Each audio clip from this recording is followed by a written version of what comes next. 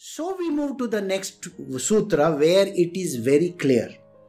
He says, verse 13 says, or else there is a fear of fall from the spiritual path. Why is there a fall on the spiritual path? Many years ago, there was a very nice movie which had come. It was called Jai Santoshi Mata. You know, I use this example quite a lot. Jai Santoshi Mata, main to aarati utaro re Santoshi Mata ki. It's a very nice song, you know. In the past, we used to sing it. Kanan Kaushal and all those things. I mean, you won't even know. Now, what happened was, in that it is very clearly written that goddess, Santoshi Mata, doesn't like anything khatta. Khatta means sour. So please don't give anything sour to her. It was mentioned. So think about it. Tomorrow if I give something sour to her, you know, she's going to get sour with you. Isn't it? Right? There are lots of people in our world, you know, they will say, I have an allergy. I have nuts allergy. Sir, if you have nuts allergy and you are not taking the nuts, for you it is okay. But for giving it to Krishna, chalo nut bhi dega, ye bhi dega, wo bhi dega. No. Better listen to the words carefully. You see, we have once in a year we have pujas over here. And in the puja, invariably somebody will come and will say, can we make puliogare? Puliogare is made out of khatta ingredients. I don't think Krishna had any time had puliogare.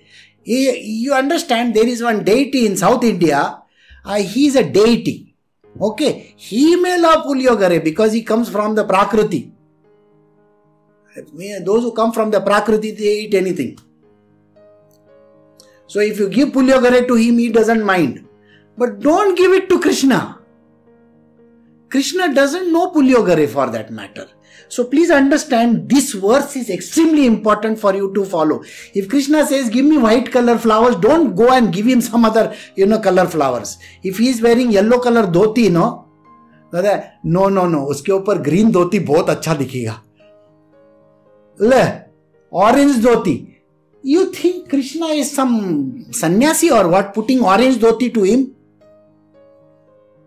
Somebody sent me one picture of Krishna today and I said, the first time I am seeing him not in blue color. He is black. He looks more like me. So the person is writing, yeah. So the answer is like that. I don't think, there are, see, I was from this paint industry. So I know the various shades of blue.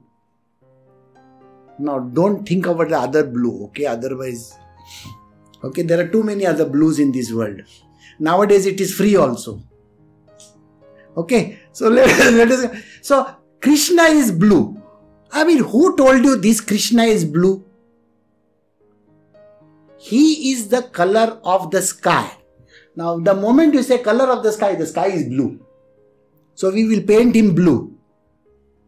No, he is the color of that sky which is at the point of neither darkness nor light.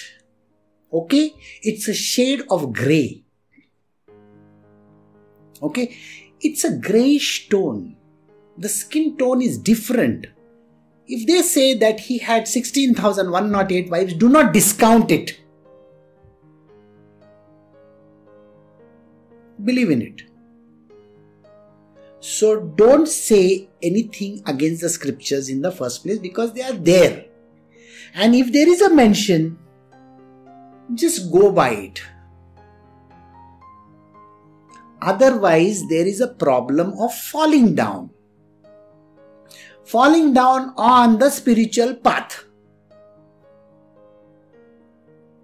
So, one day, one person came here and he brought a lot of stuff to do puja.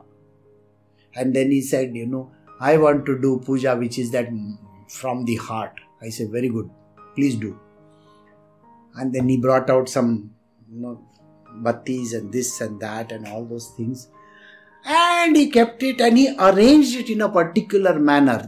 I was asking him, why is he doing all these things? I don't know. On the left side, this goes, right side, this goes here and this goes there. Where is it written? In the scriptures. Very good. If it is written in the scriptures, exactly. Please understand, it is written in the scriptures. Otherwise, tomorrow I'll put your nose on top over here and your mouth somewhere behind. Is that okay with you? No. Your eye better be here. One eye here and one eye here. It is going to be problematic for you. Right? So everything has to be in its own place. And then only it will be correct. So scriptures are written in a particular manner so that you follow them in a religious pattern. And if you do not follow them, then don't get into it. Just give one tulsi patta and be happy with it. Got it? So, in this verse he says, follow this religiously, otherwise there is a problem of falling down. So Narada says, don't do this. Got it?